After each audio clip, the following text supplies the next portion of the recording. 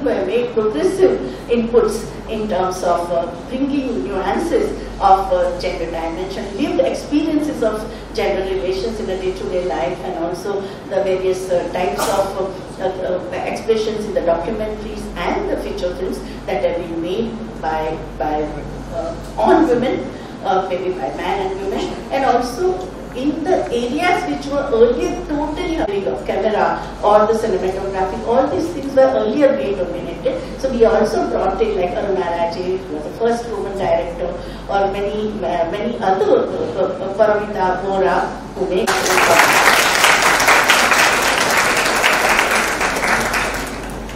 Thank you, ma'am.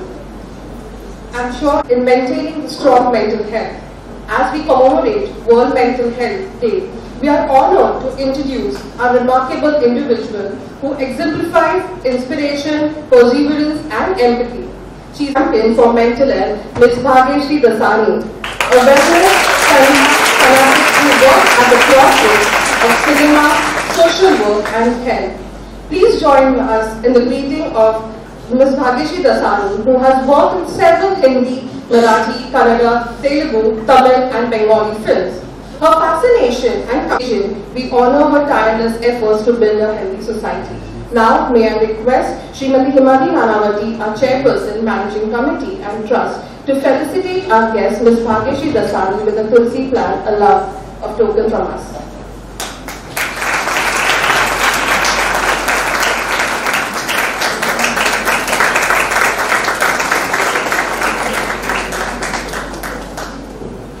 Thank you, ma'am. Now it's our time to introduce our second guest, whose journey is inspiring to many. Manvendra Singh Gohil, and largest non-profit organization for HIV treatment and testing.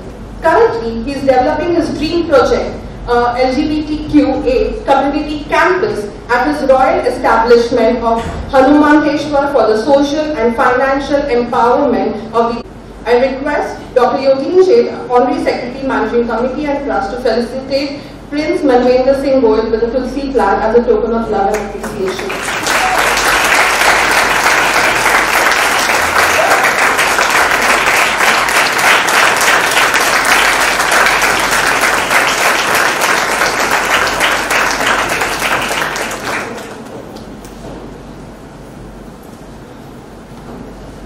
And once again,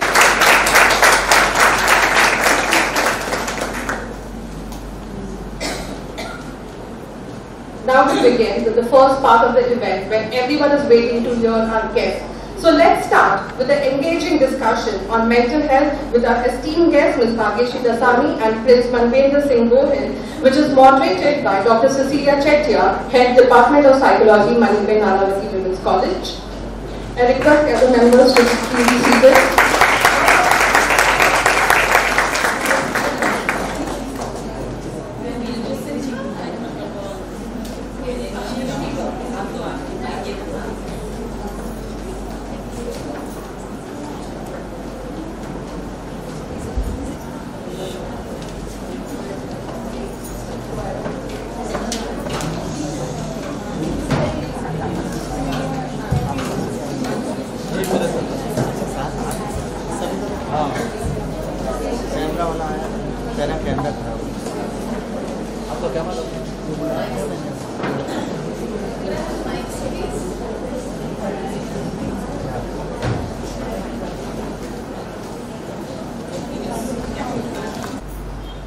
Namaste, good afternoon, and it's an absolute pleasure to be in a place where really the women in our society get provided financially, mentally, supported to achieve their dreams. So thank you so much, first of all, for having me here.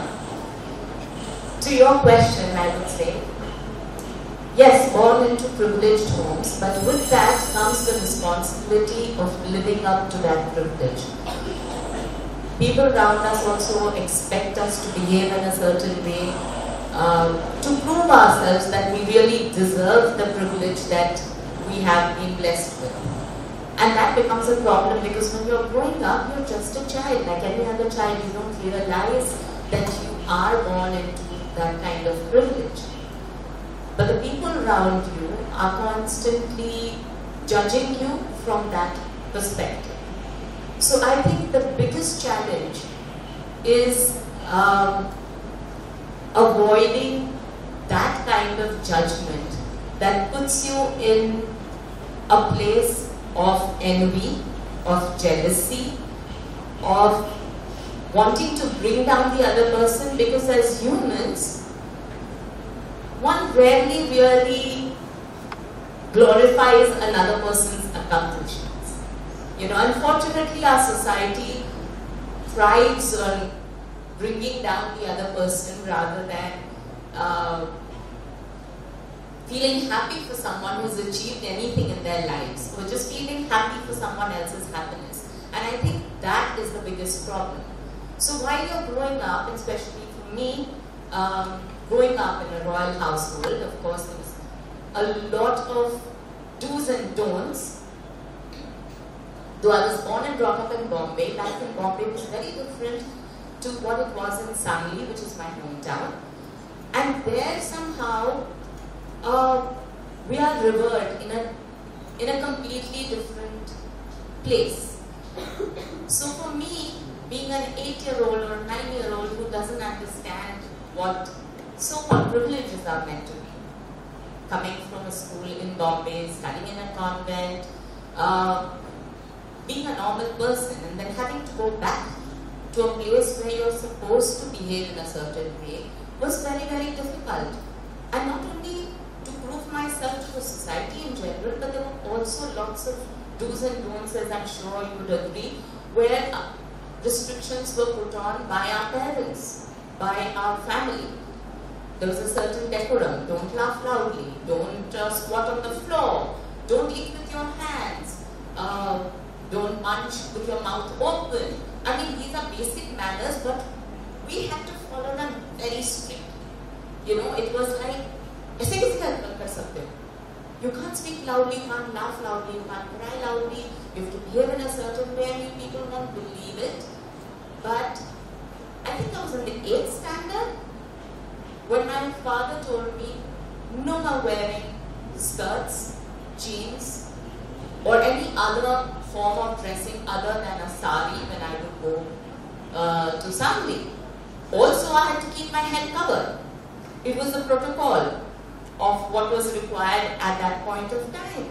So it comes very strange because all of you, like me, we have studied and we have been born and brought up in a cosmopolitan atmosphere where we don't really have to follow these norms. So when I would go back there and I would have to follow these restrictions, it was suffocating. It was so difficult.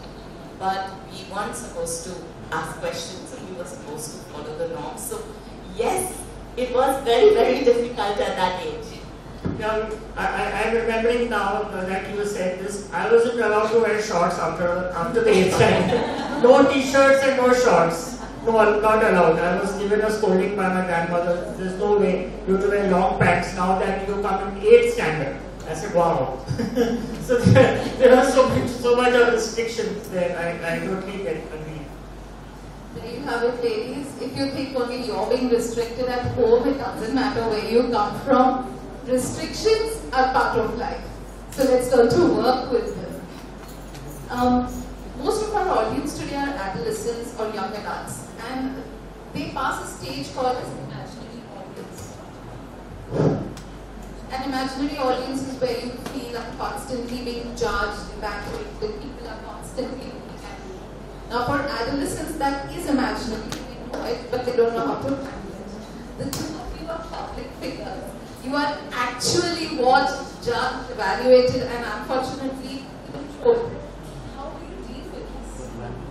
First of all, I would say the strength that we have been given with is us. We cannot be our biggest strength. We are our biggest strength. So it's so important to believe in yourself. Because I realize this, that unless you believe in yourself, no one else is going to. When you look at yourself in the mirror and find someone who is confident, who believes in what he or she is doing, that's the only way that you are going to pick up your sword and fight the world. So if you're going to look to someone else complimenting you, patting you on the back for your accomplishments, guiding you through life, sorry, that ain't happening. That ain't happening till you help yourself. And as they say, that God helps you lead the way only if you work towards it yourself. So you can't wish for things to happen and pray to God. जैसे अभी exam time पे सब लोग जाके मंदिर में प्रसाद डालते हैं और बोलते हैं भगवान मुझे इतना मार्क्स दे दो, मैं इतना प्रसाद चढ़ा दूंगा. भगवान is not going to do that for you unless you study, right? आप पढ़ाई करोगे तब तो मार्क्स आएंगे. So same goes with life. I think if you work towards it yourself, you believe in yourself, and yes, that takes an effort. That takes an effort to hone your skills, to nurture your own dreams, to be strong, determined, and work towards the path that you want to go with dedication.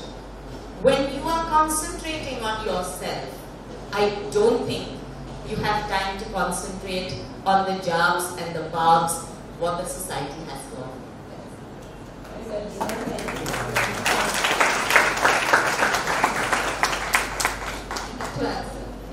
We've all traveled in Mumbai. We know what it is like when a man is looking at us, and sometimes they claim to be looking at us with innocent eyes, but very often we know that the mind behind those eyes is not all that innocent. You started very young in front of the camera and doing something that probably nobody in your family did before. How did you find the strength to hold your ground and face the camera? It was difficult. I mean, there were scenes in Maine Pyar Kiya that I got changed. Fortunately, I could, because Surajji really wanted me to act in Maine Pyar Kiya, so I was lucky. I was also lucky to have Salman as a co-star. And he was very protective.